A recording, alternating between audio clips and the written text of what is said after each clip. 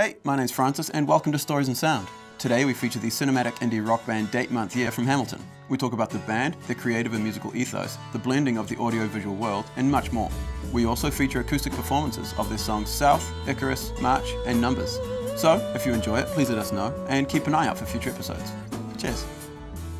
Let's start out with who you guys are. Who is sort of DateMonthYear, and individually introduce yourselves. Okay, I'm Haley and I play bass for DateMonthYear. And I'm Trevor and I hit things for DateMonthYear, I believe. And I'm Tyler and I play a bit of guitar. I'm Brooke and I do lead vocals and rhythm guitar. Nice. And anyone want to take away with sort of who is DateMonthYear? What is DateMonthYear? I probably should. Yeah. Because I'm CEO and founder. It's been around for a while.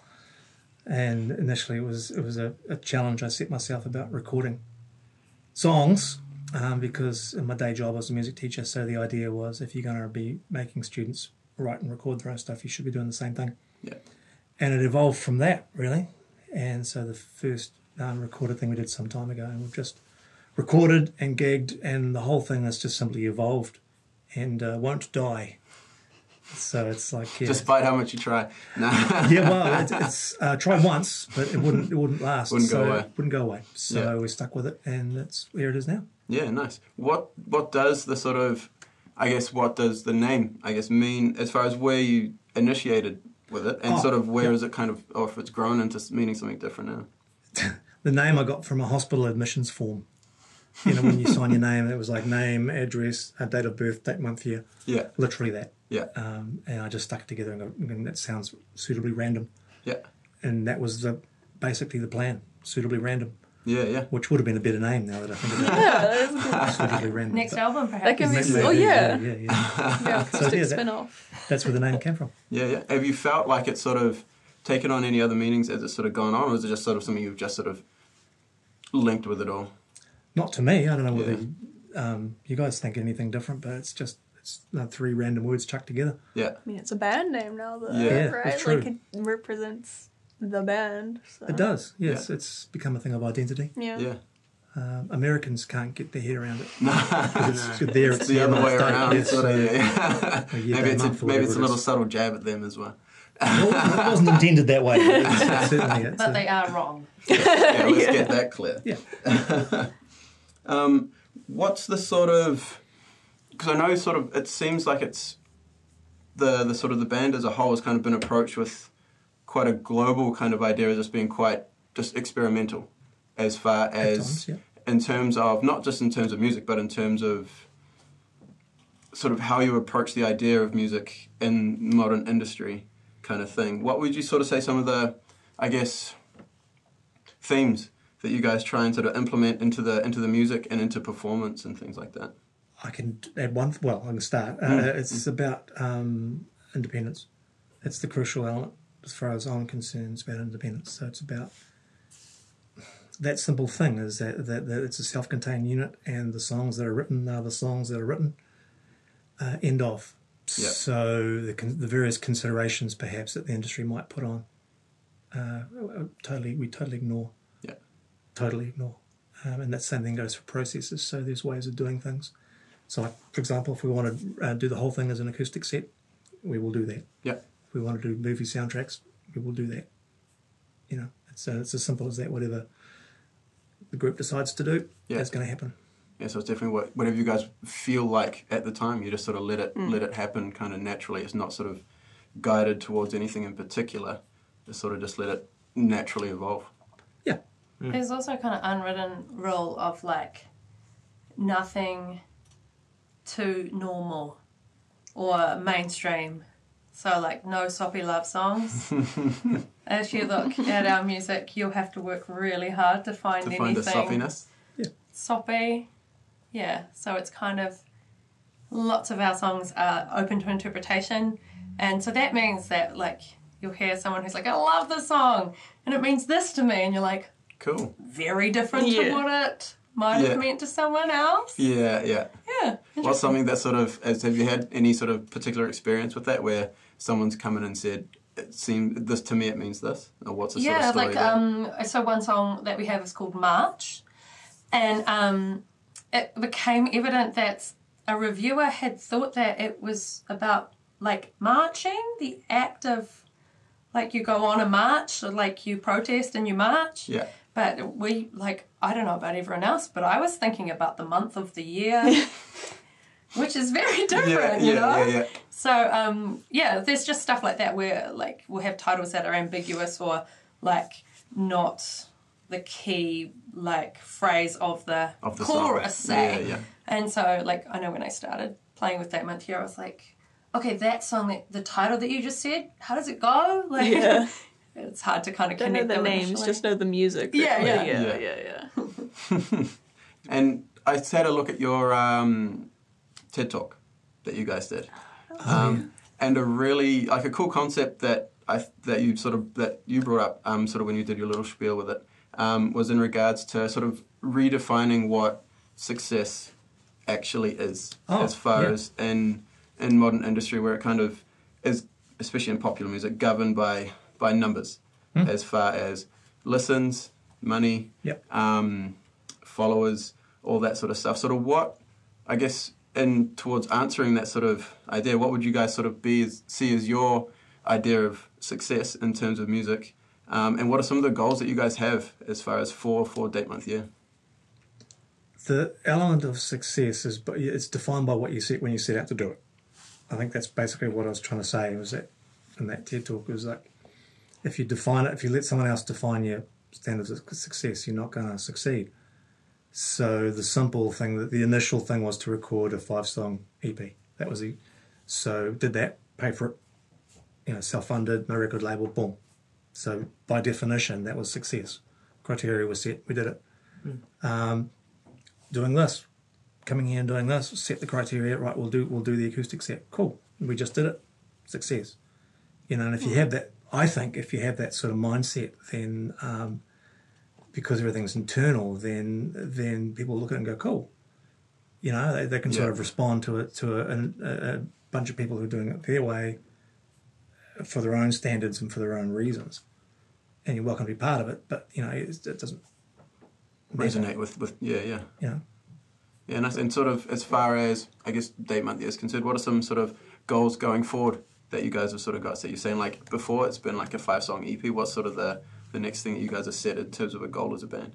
Well, we've just reorganised the live lineup. And so the plan, big part of the plan is for this incarnation, if you will, to be playing live. Yeah. Which is something of a challenge at the moment, but we work really hard on it, and the live set is ready to go. Yeah. And we've tried it a couple of times, and it's really great. It's enjoying it a lot. Yeah. So that's probably the big goal. Yeah. Just get out there playing. Yep. And even just being adaptable, like we're really aware that there's if you only play a certain way, you're only able to do it in often there's a specific arena where it's going to work. But like we've got a live set that's electric, which is really adaptable to be able to do acoustically. And so the songs have just such great bones that we can easily alter how we deliver them. And they still translate really nicely. So maybe people who wouldn't want to come and see us play on a Friday night in a pub, like full noise kind of thing. Yeah, they can still see us perform in a different context or hear us and enjoy the songs and connect with them. And it's like the music is winning. Yeah. And that's kind of like a hallmark of good songs, being able to be adaptable. So the song itself can change from this full noise electric thing to an acoustic, really cut down rendition and still work as a song. That's just definitely like a testament to, I'd see it as a testament to the songwriting as a whole. It's a different experience as well, I reckon, our acoustic. Like, the live and the acoustic, they're still both really good sets, but separately, they're two very different things as well. It's not just like you're playing the same song acoustically or electrically. They're very different. Like, even coming in today, I barely kind of recognized one song that I, kind of messed up one of my parts because I completely forgot that I had to do something. So I think, having the different experiences is really cool as well. Keeps it interesting for you guys, so you're not kind of, doesn't end up being a rinse-repeat situation with some of the songs you've been playing for a few years or something like that. Exactly that. Yeah. How did the band, as it stands today, all sort of end up coming together? I recruit people. Yeah. Line bassist number 14. Yeah. Do you have the number tattooed on the back of your neck? I should. But I don't want someone else to come in and then get another tattoo. Yeah. You know, I want to be the last tattoo. Yeah, so. yeah. It is. It's a huge number, isn't it? It really is. Not when you really think intentional. about Yeah. it. It's a bit Spinal Tap now you think about it. I recruit, so people, that sounds awful when I say it that way, but the idea is people contribute for as long as they feel capable of doing so. That's really what it comes down to. Yep. And I'll always be doing music as DateMonthYear, always. That's the deal. And so the key element is to get the key people involved, and the people involved make the music, and the music happens, and that's why it changes. And that's good. Yeah, yeah. And that's basically how it happens from my angle. Yeah. So if it was me banging a rubbish bin lid and whistling, well then that's what it'll be. Yeah. I'm not planning on that, but Yeah. We could add it though. Yeah. We could make it happen. that's what's going to happen. Wait till you have a bit of a breakdown and then just see what comes. But it's always good. I mean, and there are key elements that people have to have. Like like we all read music, for example. So when Haley was joining, all the bass parts were written down. So here it is, you know. Yep. And that's a key thing, because if you don't have to be a world's greatest sight reader, but able to work it out. Yep. I think it's a key thing. Well, I learned all the songs you gave me before I'd even practiced Yeah. with the whole. So with the first time I practiced, I was just able to do it. Yeah. So. Yeah. There wasn't cool. as much sort of like trying to figure it No, out. yeah. Yeah, so you can kind of slot in pretty easy. Yeah. Yeah. Yeah. And sort of how did these relationships develop and sort of how did you get to the point of recruiting them? I talk to people I trust and Yeah. work with people I trust, and had relationships with all these people through education. Yeah. And lots of people I've tried to work with in the past, you know, like people of my own age, for example, frequently have their own way of communicating, their own way of doing things, not necessarily in a positive way. So it's crucial for me to make music with the people I trust. So it comes through that way, and so I trust these people. Yeah. But you know, everyone who's been before has also been that same situation. You know, it's not like, I don't think anyone's ever left, maybe one or two in a situation, maybe one. Yeah. But everybody else is just part of what's been done, and then they move on, and that's all The good. natural sort of progression. Yeah, it's been good. It's been very good like that. Yeah. But that's the key element for me. You know, trying to put people together. It's about people I can trust, people I can work with. Yeah. And as far as sort of, I don't know, getting into music a bit more individually, sort of how did you sort of develop at least that initial taste to want to be able to perform and sort of get into learn it from each year? Well, my dad used to play guitar a lot, and so kind of throughout my childhood that was all just kind of what I did. And then I think my biggest influence from music was I did samba percussion for like 7 or 8 years in Hamilton, and so that really kind of resonated with me, and having those like rhythms and all that kind of stuff, and that kind of I think translates a bit into the way that I see music and the way that I play music. So that's kind of like a big thing That sort of got you for into me. it. But also I was just like I was an emo kid, you know, the My Chemical Romance and Yeah. Green Day and all that kind of stuff. So I had my Metallica style ESP electric guitar that I'd play in my bedroom. So, you know, just Yeah. teenager things. Yeah. And then Trevor asked me to join the band, and then I was like, sure, like, why not? I actually hadn't touched my bass guitar in a couple of years Yeah. when he asked me, and he was like, hey, do you still play bass? And I was like, Can do. yeah, I still play bass. And so, Yeah, and awesome. here we are. And Yeah. I hear music in my head, and I always have, even when I was a kid. So that's how I started, simply because I can hear music now. It constantly plays, and sometimes it's stuff I've written, and sometimes it's not. So doing music was just kind of like really a thing that never went away. And so I've stuck at it forever. Yeah. And that's pretty much how I get started, really. Yeah. You're just constantly hearing it and you're just like, well, Always, yeah. now let's Dream it sometimes. create it. Yeah. Yeah. No, awesome. Does that get sort of overwhelming at times or nah? No, I was reflecting on that the other day, and does it ever make you nuts? Nope. It's just what happens. Yeah. It's Just is what it is kind of thing. yeah, pretty much. Awesome. Yeah. I just had good parents with good music tastes, really. It was great. 2 different backgrounds, that was it. Yeah. Dad was into weird glam rock and shit like that, and Mum was into normal 70s popular music, and it kind of just all blended, and I found my own road, and then, like, you need to learn an instrument. Okay, cool, done. And I just picked up a guitar, and then, got professional tuition for a number of years, and then, of course, went through high school. And Trevor taught me through there, and that's about it, really. It's just guitar. Loving it. Yeah, me. I was a little musical kid as well. I started reading music when I started to learn how to read and write, so I'm really aware that it's freakish in some circles, but like I feel like it's a real advantage in other ways. Like a second language. Yeah, or just the first language. So I learnt instruments from like 5, but they're all solo instruments, and I never had that drive to really be like the diva and just be like me on a stage. Like I've always felt more comfortable in an ensemble, and being an instrumentalist, I did that kind of growing up and played in concert bands and whatnot. And I when I learnt to play the guitar, I remember like singing, because you're singing whatever pop song and playing along. And I remember like someone had a remark like, okay, yeah, you should keep playing the guitar. Like, the vocals are not so great. But it turns out that the vocals is just another instrument. And if you practice and if you learn, you can get better.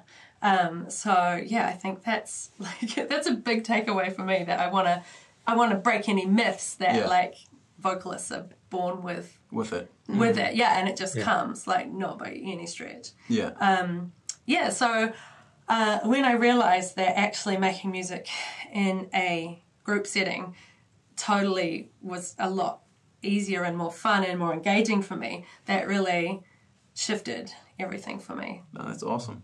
I think it's a good point here to go into the first song. So what's the first song that sort of people are going to hear, and tell us a little bit about it? Should we use South? South. We'll use South, the song. South. I have to answer that because I wrote the words. It's a wonderful samba. Sorry, not a samba. It's bossa nova feel song, and the lyrics are interpreted. Sometimes people look at it as being quite dark. I don't think it is being quite dark at all. It's just basically it's a dream I had once, and that's pretty much the song. And that's it. Yeah, South. Yeah. And so, in terms of the dream itself, it was just me talking to my mother. Okay. And she was saying everybody's heading south except you. And I have no idea what that means at all. But that's the basic line in the song. That's what sort of everybody's stuck heading south except me. Awesome. And what does it mean? Don't know. But it doesn't matter either. It's just a phrase that sits well. So cool. Nice. Well, let's check it out.